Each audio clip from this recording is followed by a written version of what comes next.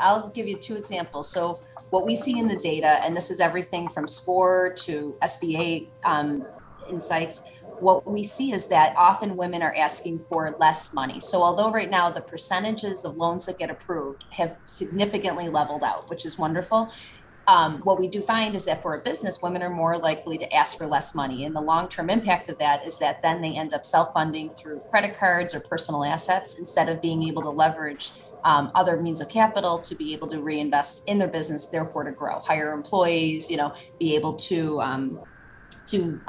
build the capabilities of their business out. So we see that as a challenge. The other part is that you still have I'll call it the other challenges. So women business owners have to face all the same challenges that other businesses, but then they also have to deal with less of an access to a network, less people perhaps that have walked that same path, and they can ask in a trusted way to say, how do I handle this? And really getting that mentorship and advice.